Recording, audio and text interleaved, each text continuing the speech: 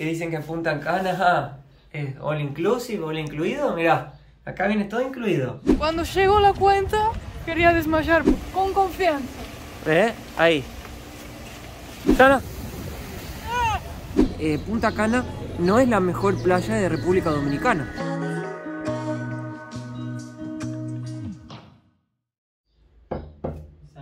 ¿Sí?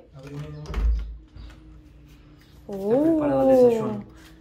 ¿Ya estamos grabando? ¿El servicio de cuarto de excelencia? ¿Viste? ¿Cómo trato a mi novia? Mi futura esposa. Oh. Acá está la comidita hecha, mira. Sanguchitos de palta, jamón, queso, ensalada, tomate y pan integral. Y eso es para Lisana, porque Mateo yo no tomo. Yo no tomo. Este es un café dominicano. El paquete dice Santo Domingo.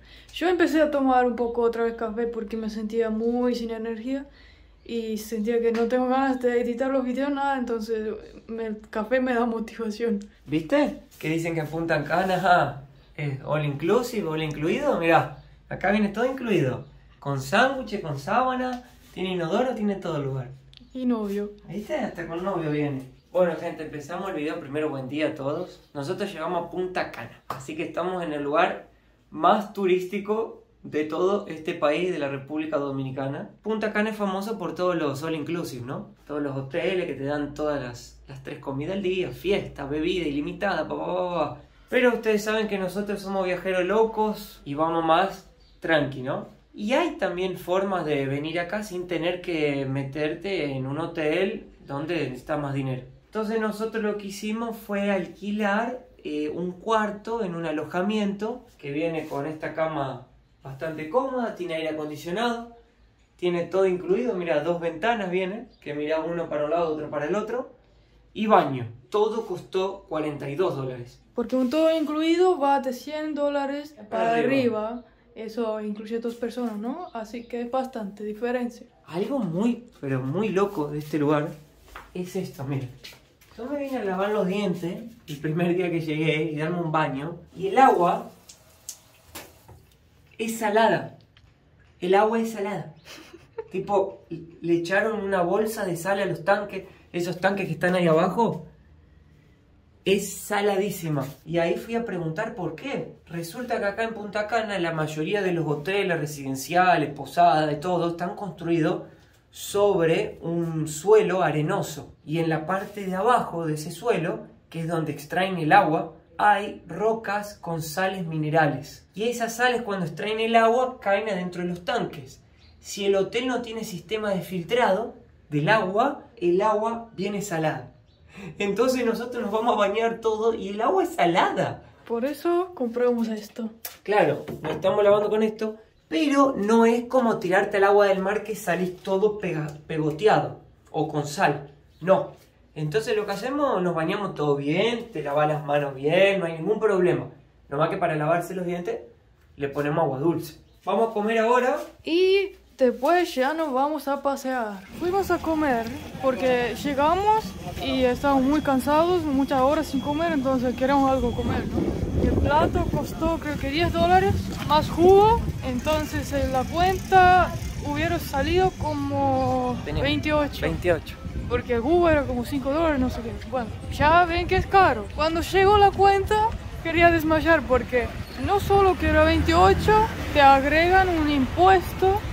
Y eso era más $10. Entonces al final pagamos $40 por 2 platos simples de arroz, frijoles y pollo guisado.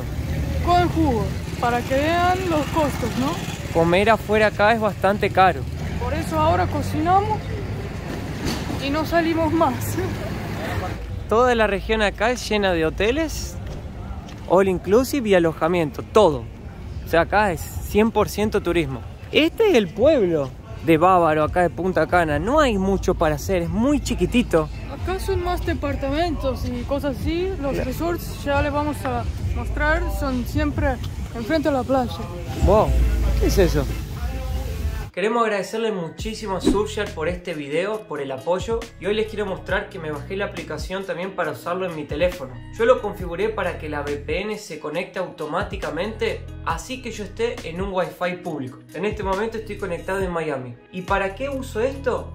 Lo uso para protegerme de cualquier ataque de hacker, porque acá en mi teléfono tengo un montón de información valiosa, y también para buscar precios de hoteles, tickets aéreos, información de algún país que esté bloqueada, el contenido, porque yo no puedo accederlo desde el país que estoy, y para poder navegar anónimo y seguro en cualquier país que me encuentre. Yo lo súper recomiendo, lo uso. Lo que hice fue que la empresa a mí me dio 30 días gratis y como me gusté mucho, lo compré los 24 meses, que es con el código promocional M&L, que te da 83% de descuento, más 3 meses gratis. Si no les gusta, Surfshark le devuelve el dinero. Y lo bueno de todo esto es que cuesta solo como aproximadamente $2.50 al mes y están todos protegidos y pueden usarlo también para conseguir ventajas únicas si les gusta viajar o conocer nuevos lugares. Así que les dejo el link en la descripción del video. Y Surfshark, muchas gracias por este video nuevamente. Acá cerca del alojamiento hay varios restaurantes y acá en la esquina viene un señor que vende fruta y verdura y nosotros la compramos acá. Es muy barata y riquísima. También hay mototaxis. Sí. Las Toritos, che. Volvieron. Nativo del mundo y aquí sabe qué es lo que van a esto. ¿Todo bien, hermanito? Tú sabes, aquí activo en RD. ¿De dónde son ustedes?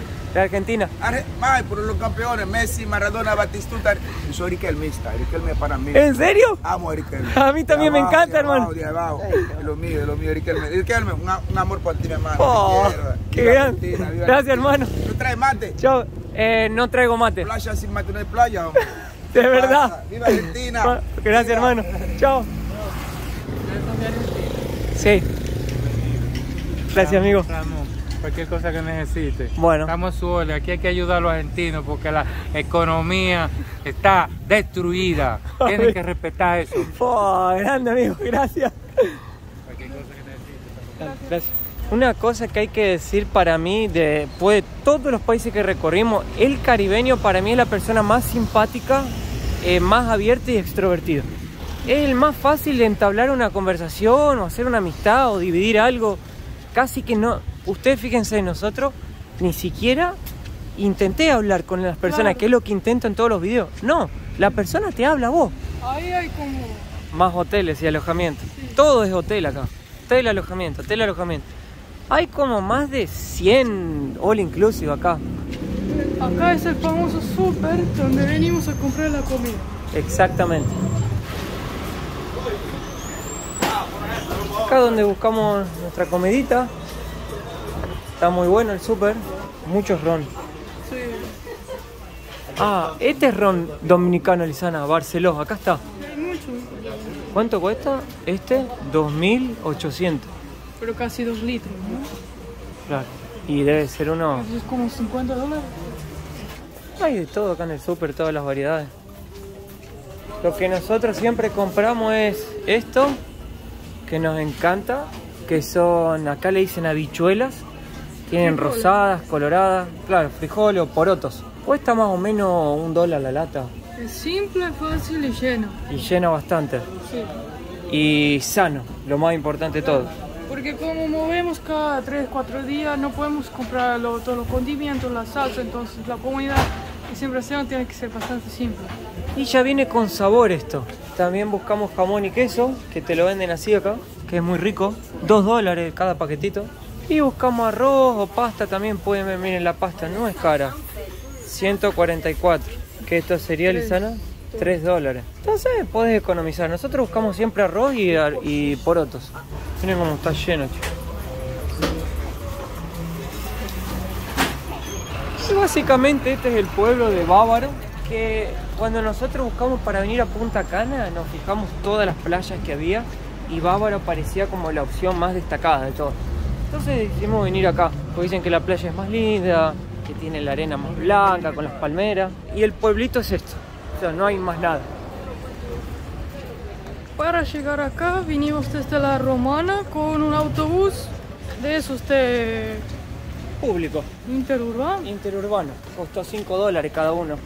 Y son muy seguros, son muy buenos. Ahora hay gente, porque nosotros conocemos un montón de turistas ya, el 90% paga el taxi o paga esa minivan y les cobran $150. Nosotros pagamos $5 nomás para venir. Y hay gente que tiene miedo. Mucha gente me dijo que República Dominicana es peligrosa. Me lo dijeron muchísima gente.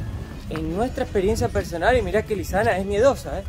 Yo lo siento como cualquier otro país de Latinoamérica. Nada más grave, nada más peligroso, igual que todos los otros.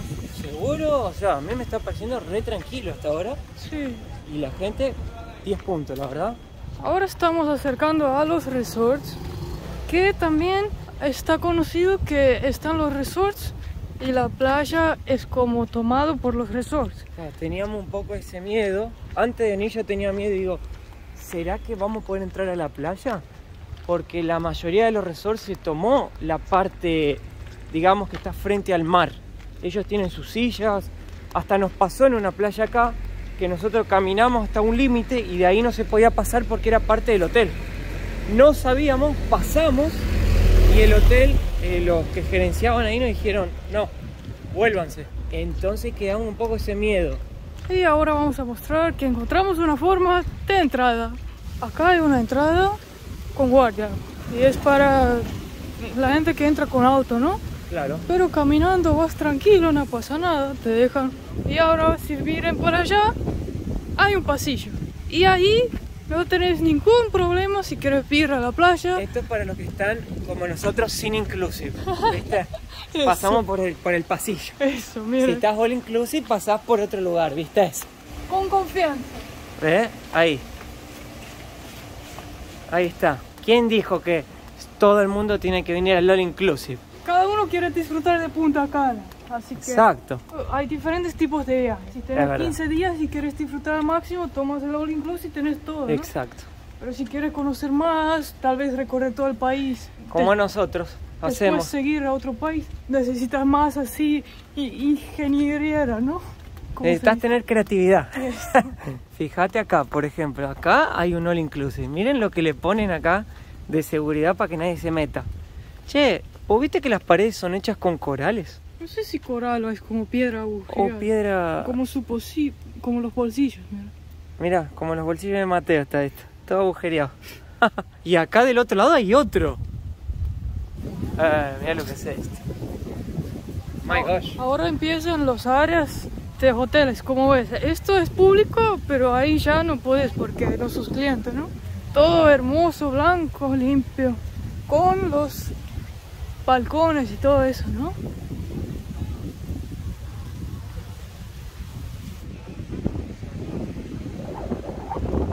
Está ventoso hoy. Es una playa ventosa, dicen.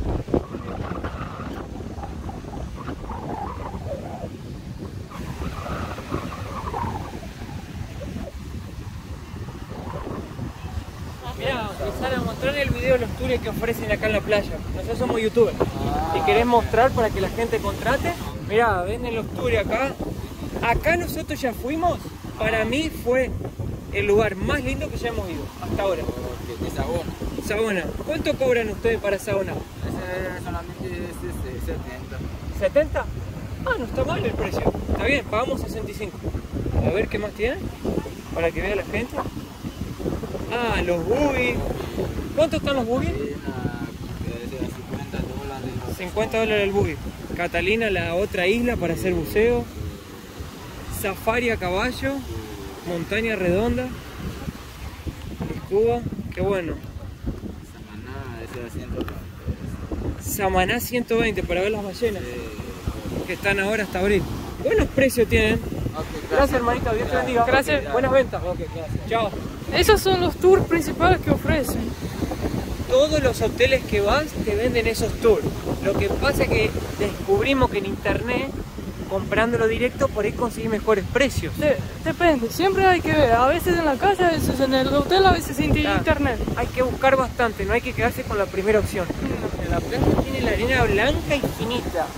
Acá hay un poco de sargazo, ¿viste? Sí. Se vino el sargazo. Y muchos turistas.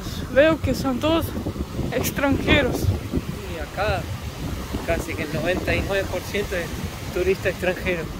Yo la primera vez que en Sargazo quería hacer una ensalada. Pensé que era tipo, no sé, algo para comer. Mi amor. Creo que estas boyas que ponen acá todo alrededor de la playa, que ya vimos varias. Mirá, ahí hay otra. Son como áreas delimitadas de los hoteles. Porque recién intenté subir ese muelle y un señor me tocó como un silbato, así no me dejó subir. Es porque ese muelle pertenece al hotel. Yo no sabía, le pedí perdón. Pero ahí me dijo, no, no se puede subir ahí, solo quien se hospeda en el hotel. Entonces creo que acá los hoteles hacen eso, ¿no? O sea, tiene su territorio marcado. Acá vamos a intentar pasar hacia la otra playa. Pusieron esto como una barrera de contención. Che, curioso que acá hay como palmeras y unos árboles. Pino. Unos pinos.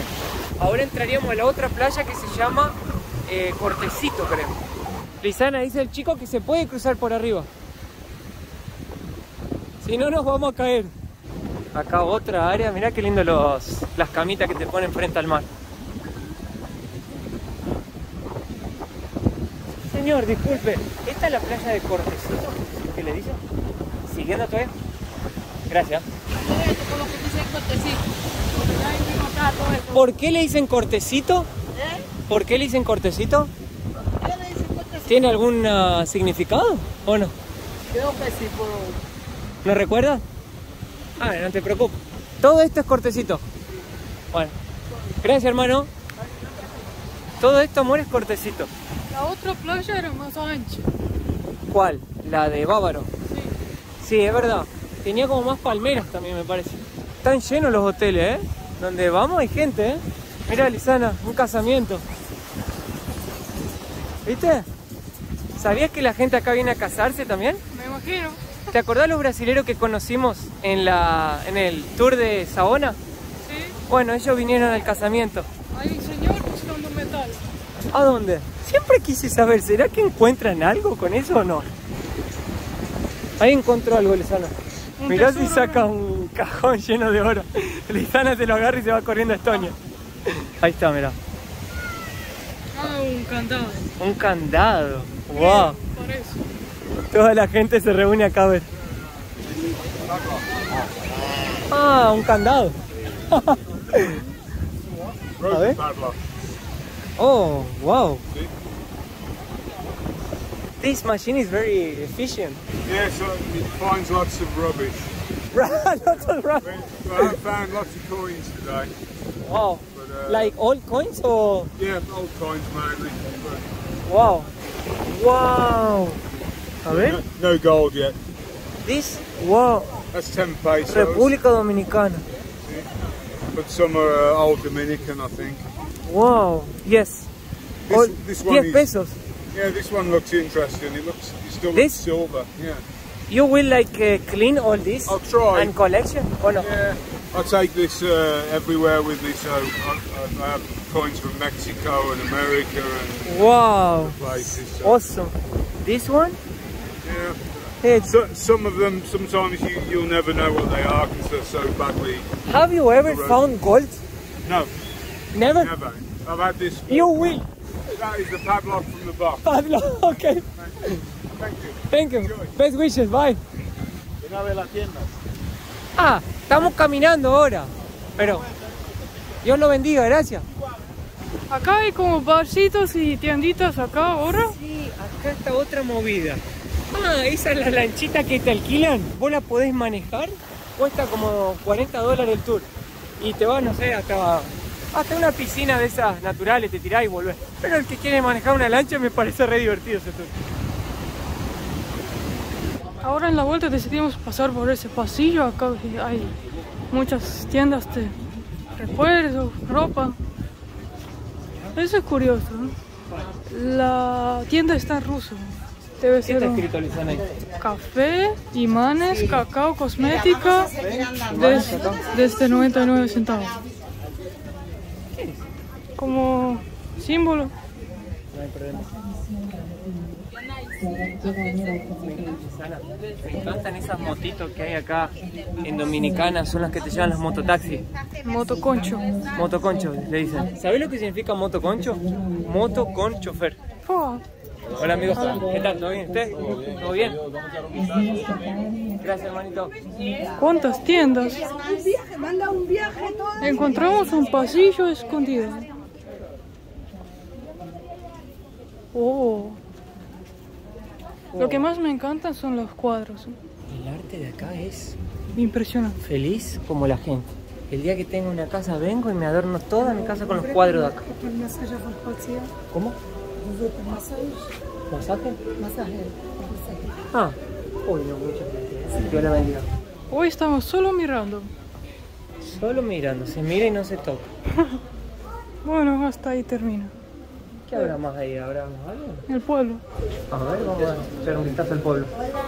¿Qué tal? Buen día. Buen día, gracias. Ahora vamos a probar el agua, pero antes queremos mandar un saludo grande a un seguidor de nuestro Patreon, se llama Fabio, y mandamos un saludo a Fabio y su esposa Adriana, así que un beso muy grande y abrazos. Gracias por el apoyo. Abrazones.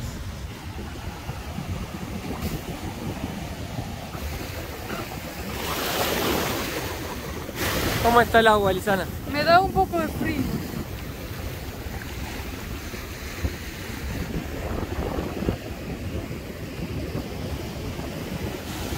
Vamos, Lisana.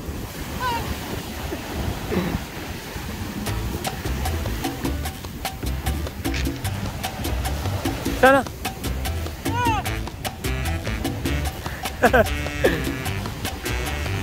No, maldita.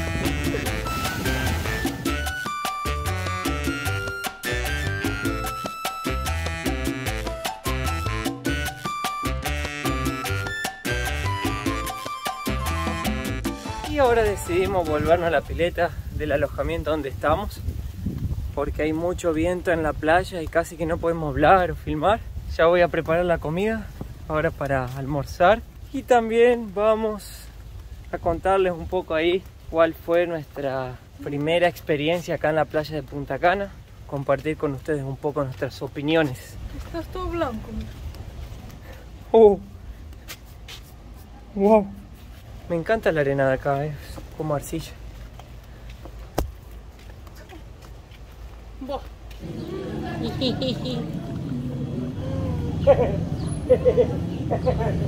Después, calentita. Gracias. No esperaba que hoy voy a decir lo que voy a decir. Ni yo.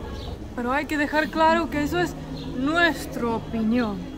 No estamos diciendo que así es. Es la verdad absoluta. Claro, eso es nuestra experiencia, opinión. Yo creo que así, cuando vos venís a Dominicana, lo primero que te dicen los turistas extranjeros y las personas que nosotros conocemos que no son dominicanos es: vayan a Punta Cana, ¿no? Es lo primero que te dicen, vayan a un all inclusive, no sé qué.